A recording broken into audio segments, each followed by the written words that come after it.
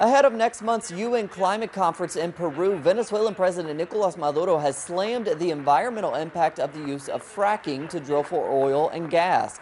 In a speech Thursday, Maduro said the process is leading to the destruction of planet Earth.